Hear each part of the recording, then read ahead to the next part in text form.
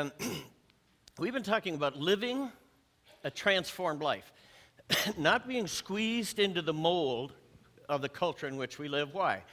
Because there are some authors in the scriptures who say that this culture was designed by the prince of the power of the air, and it's designed to keep you from living the abundant and happy life. And so, to the extent that we are transformed into the likeness of Jesus Christ is the extent to which we get to enjoy the life that Christ has offered. Now, this morning, our theme has been all through the topic on being transformed, is Paul's writing, "Do not be conformed to the pattern of this world, but let God transform you into a new person."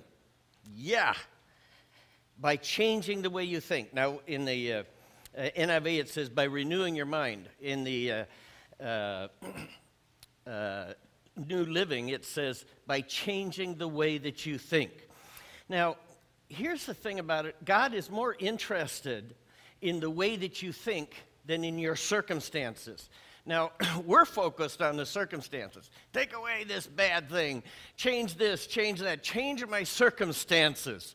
However, God is interested in how we think way more than he's interested in the circumstances. In fact, he will use circumstances to work with us on how we do think. Now, why should we change our mind? Because nothing's going to happen. No transformation, nothing until we change the way that we think. The premise is that God has given to us a powerful creative mind. We're made in his image, and we tend to bring about what is in our thought life. If you're thinking about eating a chocolate cupcake with chocolate icing on it, it won't be long until you are. Thoughts precede desire and intent and action. Now, why do we need to change the way we think? Because the way we think, our thoughts control our life. Your thoughts control your life. And in Proverbs, written by Solomon, wise guy, be careful how you think. Your life is shaped by your thoughts. Because I was just thinking it, it's harm. No, your life is shaped by your thoughts. Now, just to sort of bring to mind how important is this whole concept, let's say that we were running our thoughts all the time up on a screen where everyone could see. What in the world would be up there? Some people would be negative, critical, angry. Some people would be running lust thoughts. Some people would be running just nasty, mean thoughts. Some people would be running a whole bunch of things. Now, the problem with that is, Proverbs says, Solomon says, those thoughts, your thought life, is shaping your real life. Ugh, that's what's shaping my life. Now, in order to experience the full life that God has for us, we need to think differently, transformed thinking. And some of us are thinking thoughts that aren't true. When we were younger, we were told, you're dumb, you'll never amount to anything, you're ugly, you're fat, you're skinny, you're everything. And we still, it doesn't have to be true. If we think it, it shows up in how we act. And so some of us are thinking things that aren't true. Remember, Teresa was talking about labels that we stick on us that carry through life. Whether they're true or not, they affect how we act. Your thoughts shape your life.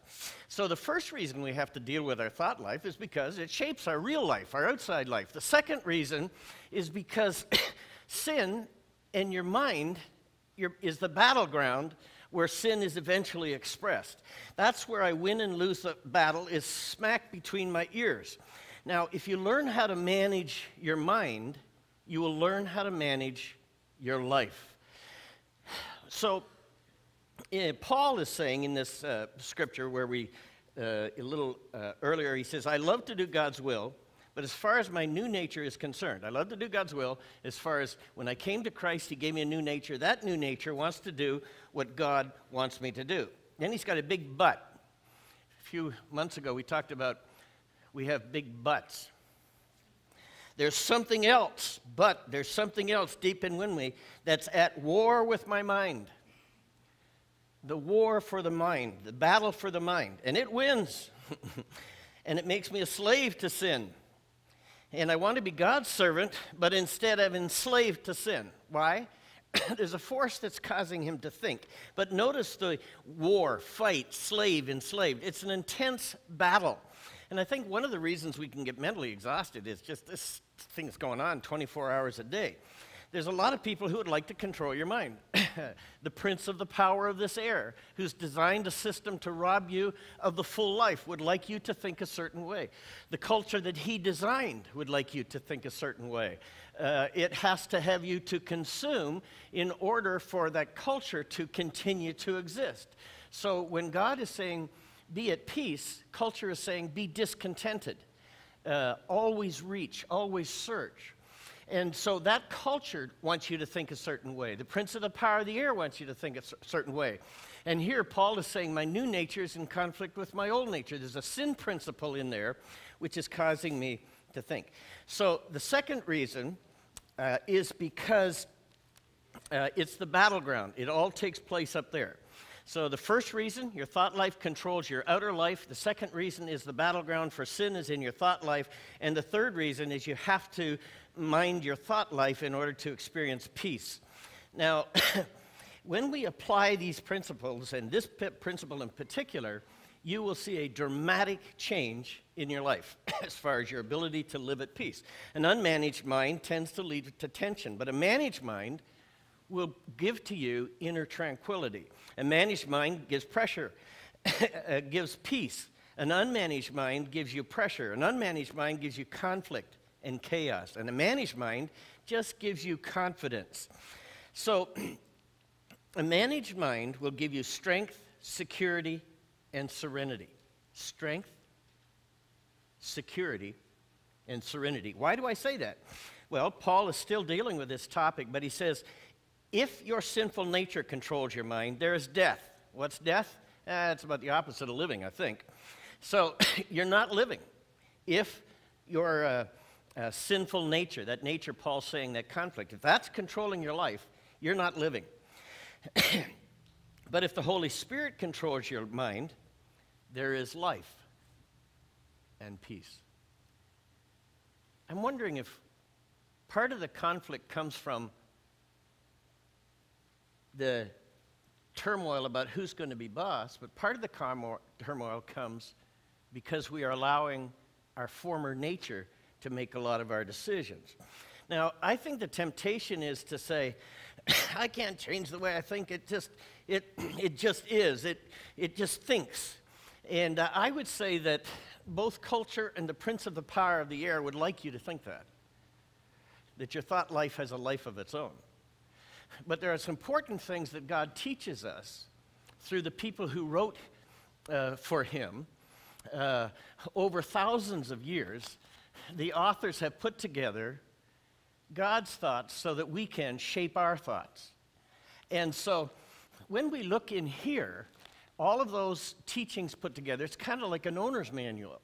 And so he says, no, you can control your thoughts. As a matter of fact, you're the only one who can control your thoughts. God may want to, but he won't. He won't force himself on you. Satan may want to, but he can't. He can make a lot of suggestions, but in the end, we are the ones who control our mind. How do we bring that about when it feels like our thinking is so out of control? Now, whether we're thinking guilty thoughts, bad thoughts, we say, God, change my thinking, change my mind. And God will say, no, it's your mind. You change it yourself. And then he shows us why that is not impossible. Your thoughts, according to the owner's manual, are highly controllable. But there are three choices we have to make as we look at this compilation of writings, as we look at this owner's manual here. You have to feed your mind, you have to free your mind, and you have to focus your mind. You have to free it, feed it, free it, and focus it. And those three things will allow you to control your thinking.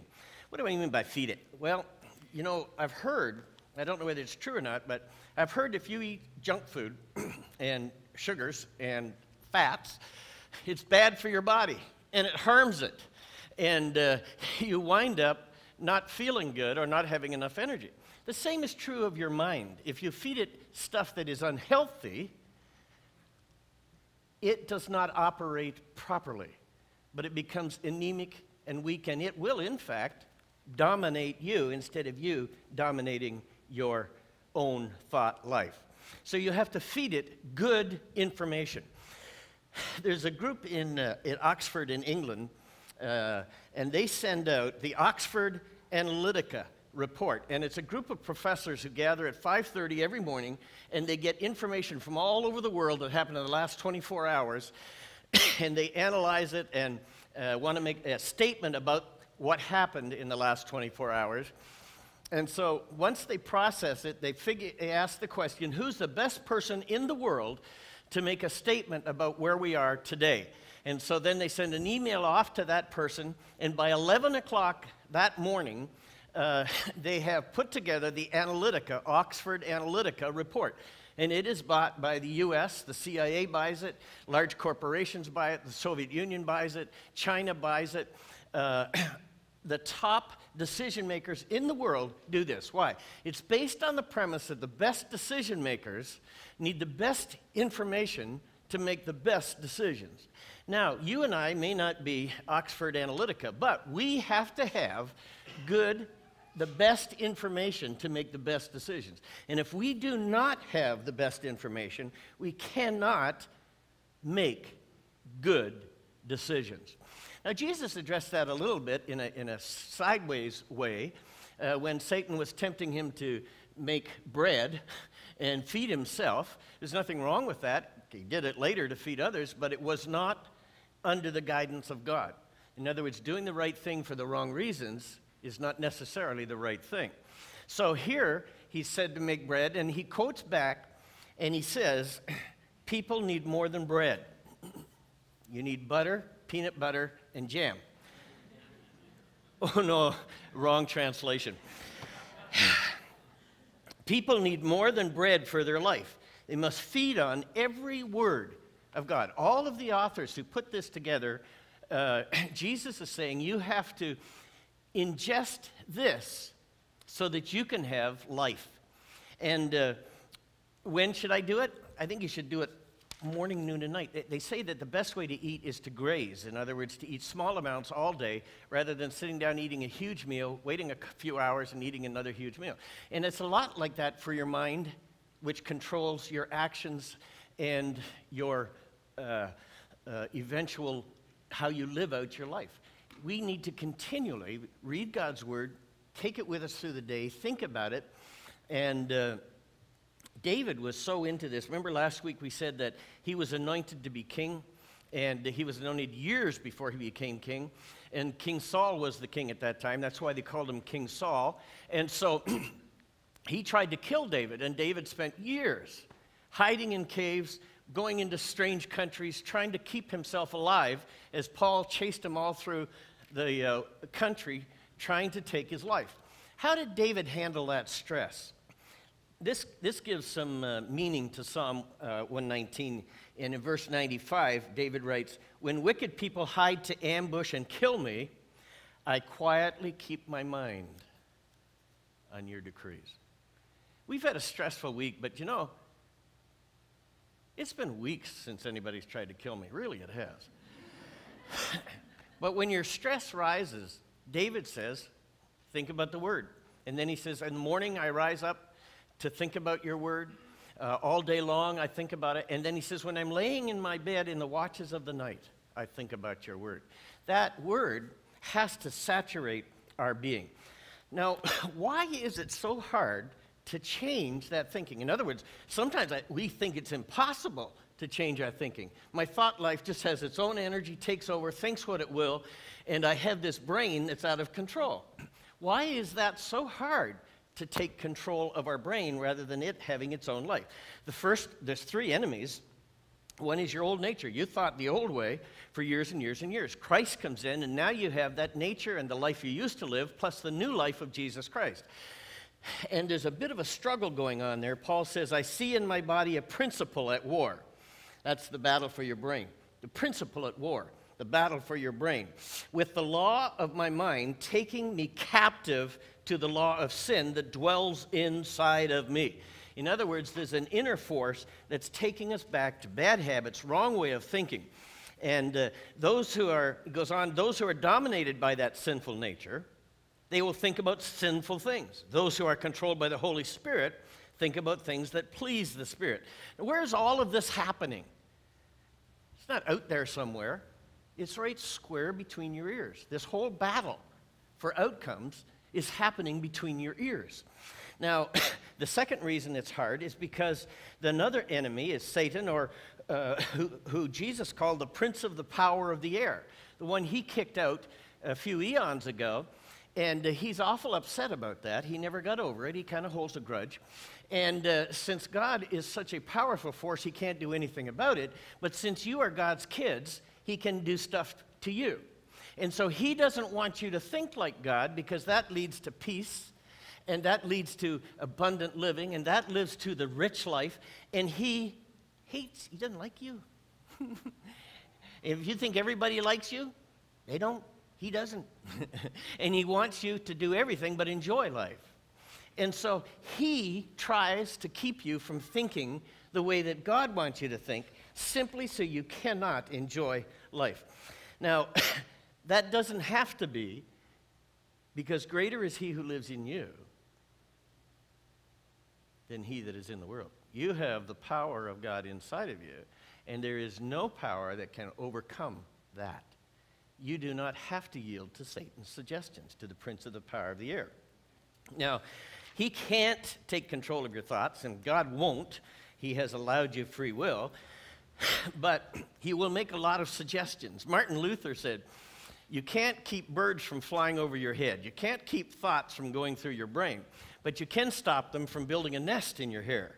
And when you guys get into small group, you'll look at some of the applications of this week, but Rick Warren, who is on the tape there, I don't know whether he'll say this. He probably wouldn't. He's so nice, but I'm not. So he would say, and he does say in his book, he says, you can't stop birds from flying over your head, but you can keep them from pooping on you.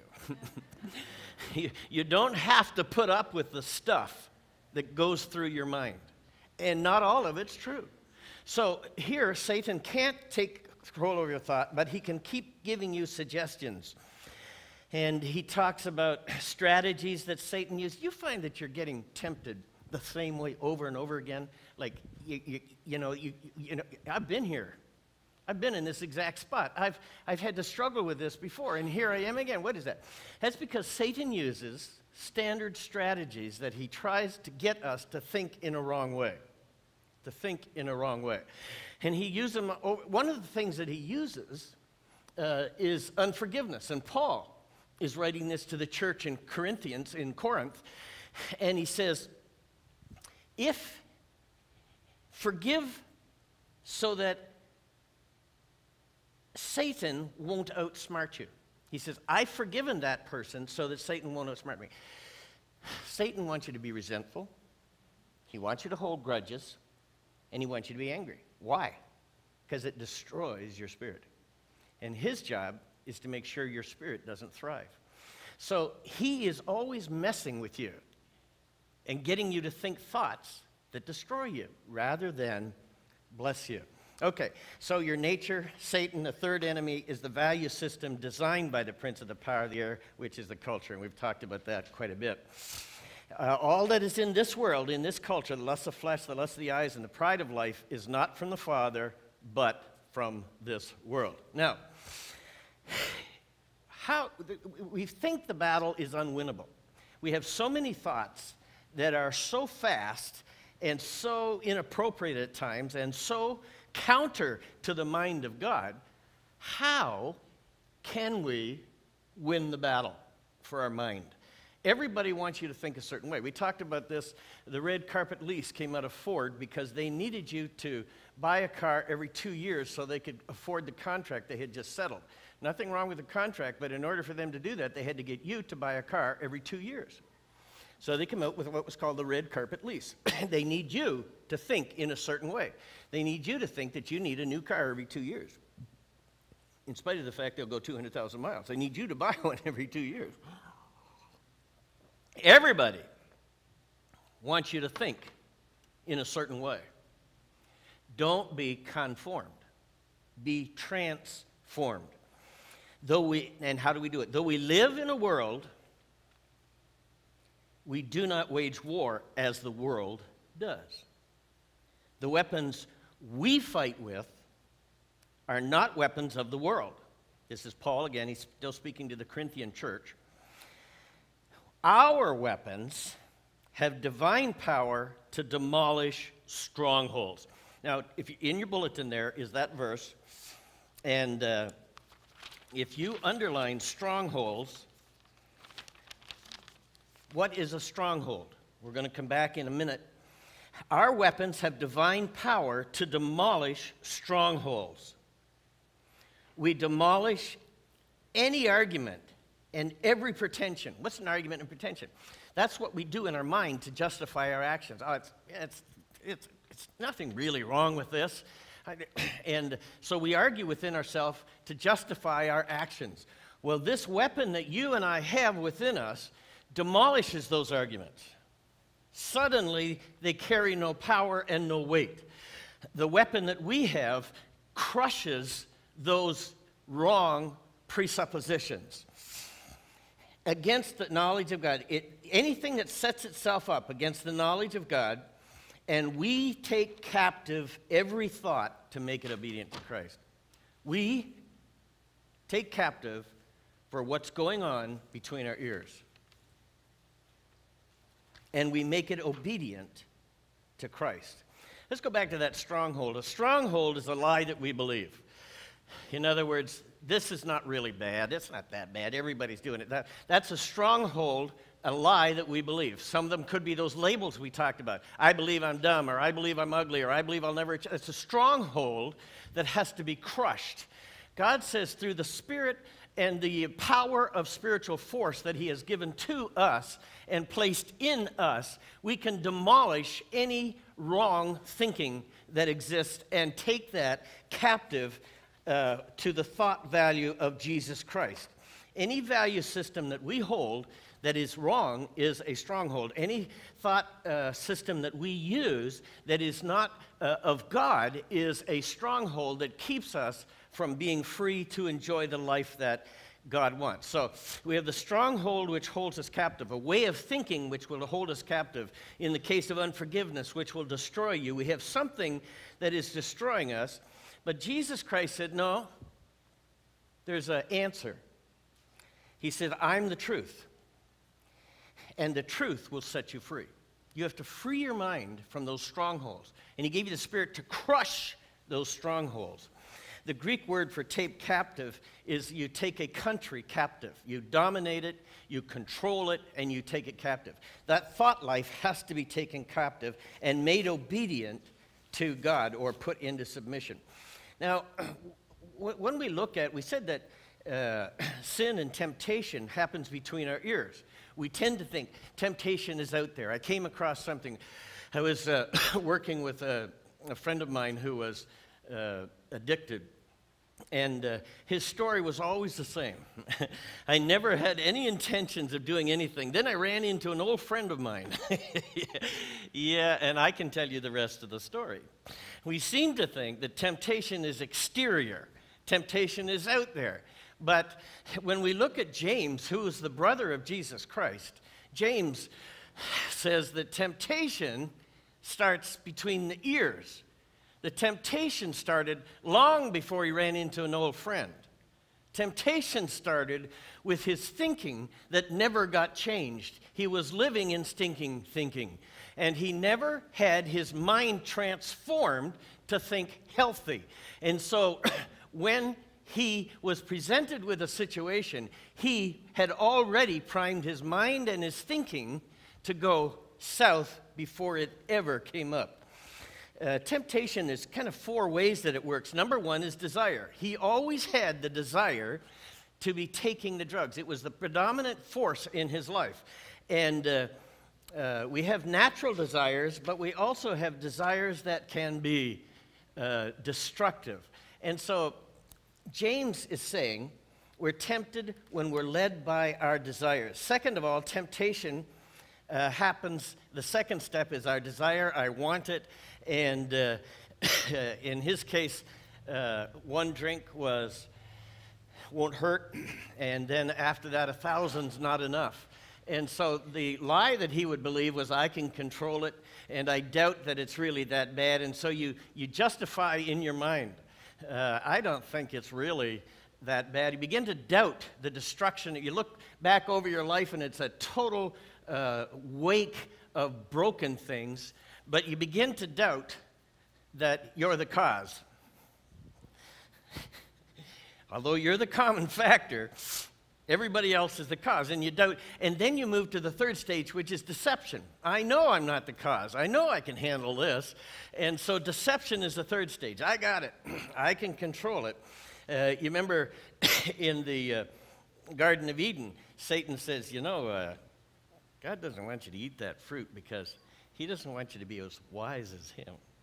Now, if you eat that, you'll be as wise as God. You'll know good and evil. The desire he planted there.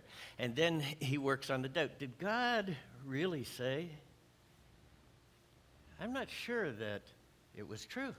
And then deception, which is, Satan's probably right. I won't die.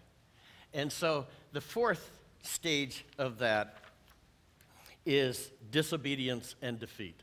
And that's the way that it happens, and it all happens between your ears. All right.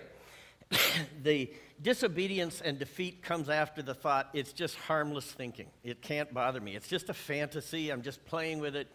There are no harmless fantasies. They are shaping your life. They're shaping your life. Why? Your brain is designed by God to be a creative force, and it will bring about. When you go to a what do they call it, like a multi-level marketing, what do? They want you to think a certain way. They would say, now think about these motorhomes. Think about this boat. Think about all of the good things in life. Think about the wealth that you can generate. Why do they take that board and get you to have a dream board? So that you will bring it about. They figured out how God created you, and they want you to use it to bring about wealth with their product line. Why? Because you are created in the image of God, and you can create what you focus on. Say amen. You will create what you focus on. Your thoughts shape your life. Now, there's nothing wrong with that if you're focusing on what God wants you to focus on, because you will bring that about. That's how he created you. And that's why he says, be careful what you think. It shapes your life. Now, what do we think about? You have to focus something. Like women especially have to think. Guys, not so much. No. What are you thinking about? Nothing. And what is he really thinking about? Nothing. In that, they did that enhanced MRI, functional fMRI, and a guy's brain at rest has very little activity. It's got one little electrical spike. Boop. It's about every time his heart beats. Boop. Boop. That's all that's going on. Really, there's nothing going. Boop. What are you thinking about? Nothing. Boop. But for you people who have to think, what do you think about? What do you think about? How do you control the direction of your mind so it doesn't control you? Number one, the owner's manual says that if you think about Jesus Christ, that gives you a focus. Hebrews says, think about Jesus' example. He held on while wicked people were doing evil things to him. He didn't get tired and he didn't stop trying. What's he saying? It doesn't matter how difficult your life gets. Don't quit. Look at what Jesus Christ did. Focus on him. Follow his life. Follow him. Jesus' invitation was not complicated. He just said, follow me. So this is a continue. Just follow and think about what Jesus did. Secondly, think about others. I need to tell you this. Some people who don't consider others, who won't serve others, who won't help others, who are blind to others' needs, will always be emotionally unhealthy and will eventually get physically unhealthy. Now, how did the guy who wrote this thing know that? Oh, he created us. That's right, I forgot. Okay, so if you don't think about others, you will never be healthy. If you are only about yourself, Philippians says, Paul, again, writing to the church at Philippi, says, don't just think about your own affairs, but be interested in others too, and be interested in what they are doing. Hebrews says, let us think about each other and help each other to show love and to do good deeds. So, first of all, think about Jesus Christ, and if you're going to have any level of emotional health, you have to consider others. And the third thing is to think about eternity. I would say this is one area where we just don't consider it at all. I think one of the things we're struggling with in our country is all of our decisions are made on the profit line of the next quarter, and sometimes we'll sacrifice 5-year health to get a good report in 3 months. Do you know what I'm saying? Short-term profit, short-term gains, and not paying the price for long-term stability. Well, you and I, as followers of Jesus Christ, have to always keep in our thinking the eternal aspects of the equation. We're going to spend a lot more time on that line, on the other side of the line, than we are this side. We have to always have consideration about the other side of the equation. When Paul was writing to the church at Colossae, he says, let heaven fill your thoughts. Do not think only about things down here on earth. And in the King James Version, we use this at funerals. A little late for that person, but maybe we can gain wisdom. Set your minds on things above, not on things on earth. Let heaven fill your thoughts. Have you heard the saying, some people are so heavenly minded they're no earthly good? I don't believe that. I think only people who are heavenly minded can do anything that's earthly good.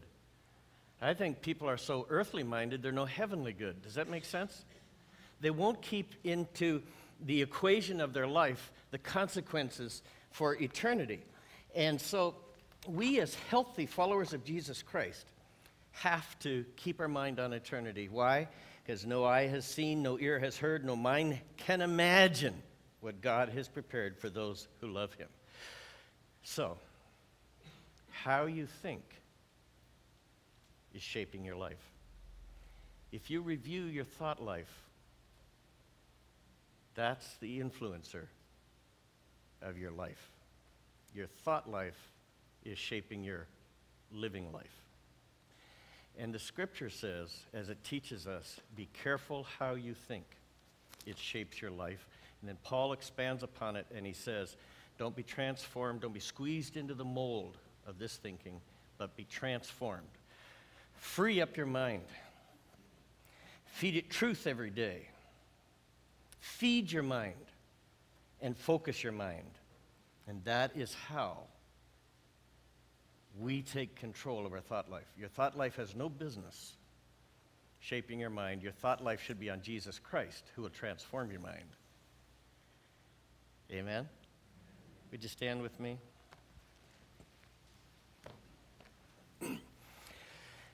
Remember, you are valuable and loved by God. And there is someone competing for your thought life who doesn't love God and doesn't love you. And you'll feel that struggle going on. But Paul says, listen, guys, don't be squeezed into that way of thinking. Be transformed and set free by the life of Christ who's in you. Let that be the driving force of your life. So this week, as we have our quiet time, our devotions, hang on to that truth all through the day until it changes the way you think into the way Jesus thinks. Amen? Let's pray. Our Heavenly Father, your intentions for us are better than we could even imagine.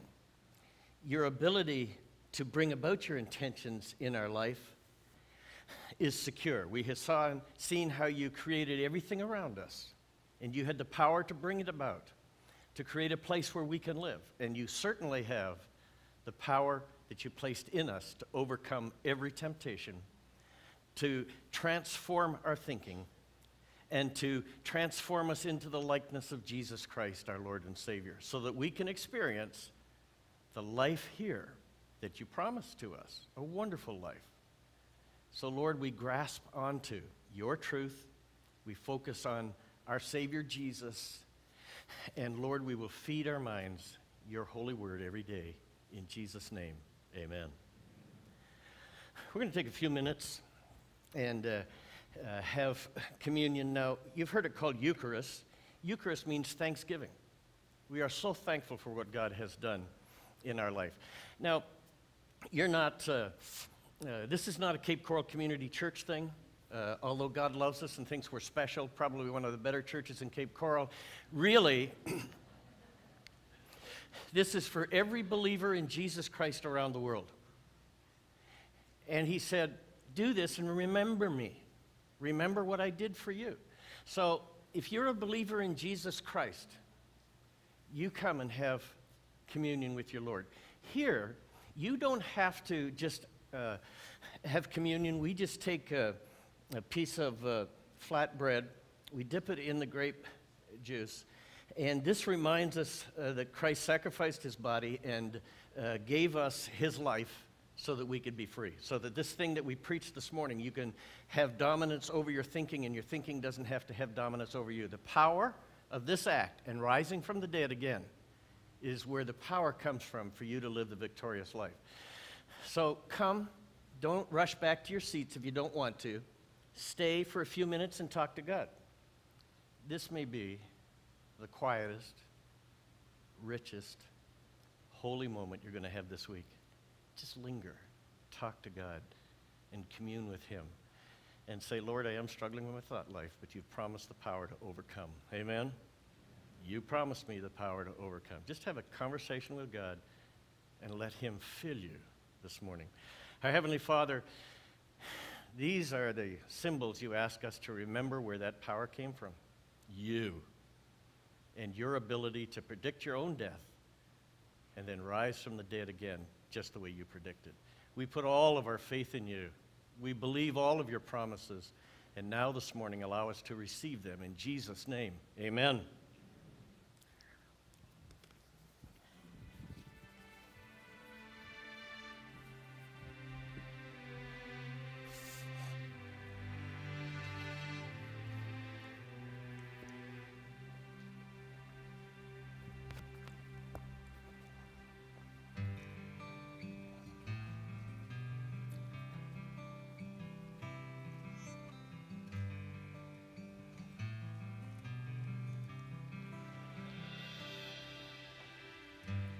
You are the bread of life. You are the bread of life. He who comes to me will never go hungry, and he who believes in me will never be thirsty. You are the bread of life.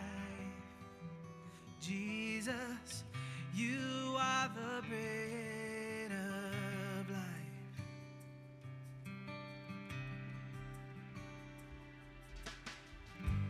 You are the bread of life. You are the bread of life. He who comes to me will never go hungry, and he who believes in me will never be thirsty. You are the bread of life. Jesus, you are the bread of life.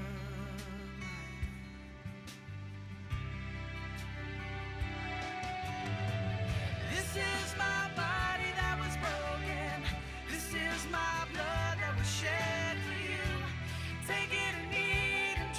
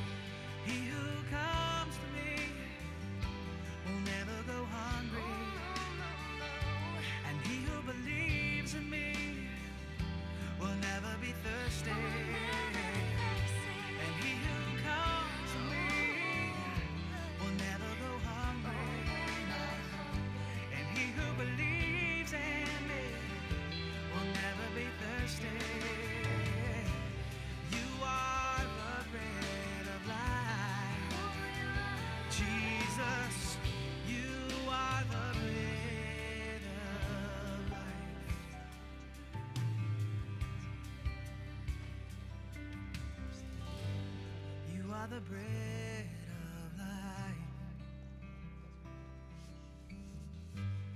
You are the bread of life.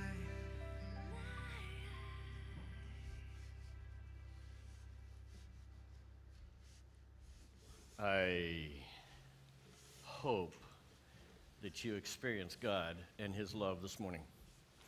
And how do you fulfill His promise of transforming your thinking?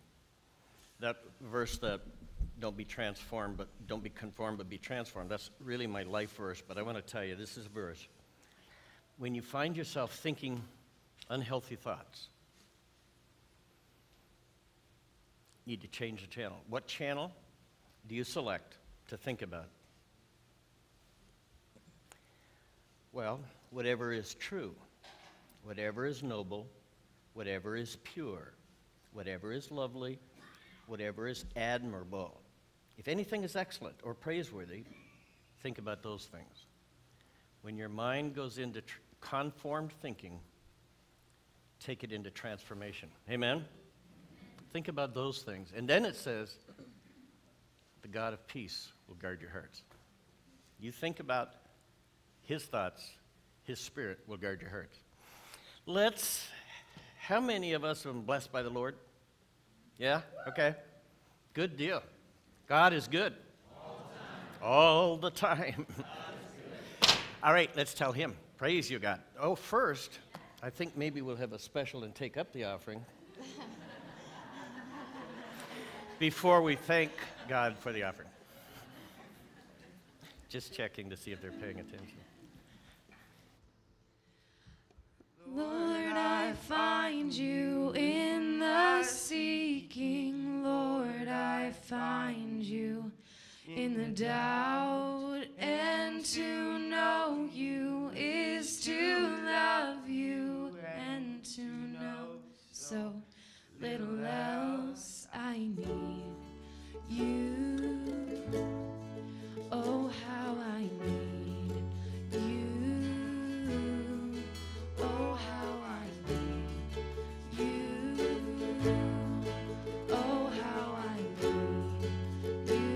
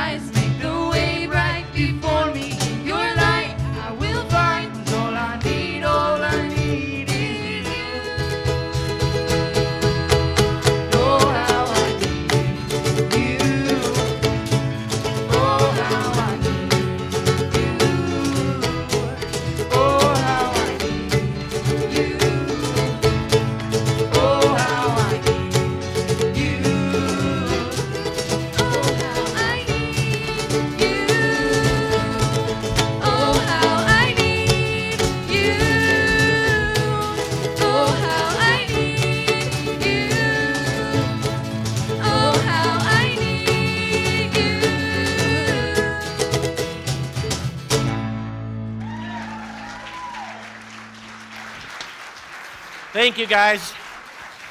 Yeah, it's not every church in Cape Coral can say they had a visit from Barry Holly, is it?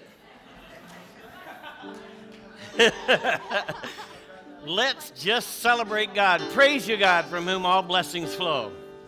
Praise God, from whom all blessings flow. Praise him, all creatures here below. Praise him above, ye heavenly hosts. Praise Father, Son, and the Holy Ghost. Amen.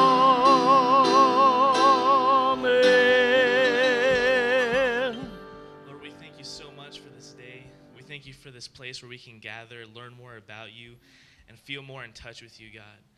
Let the feebleness of our minds and the inability to control it remind us of how much we need you this week, how much we need your word to conform our mind to your spirit and your likeness. Lord, give us that reminder this week and give us the power to overcome our thoughts. In Jesus' name, amen. Amen. Greater is he that is in you than he that is in the world. Walk this week in the victory of Jesus Christ. Amen.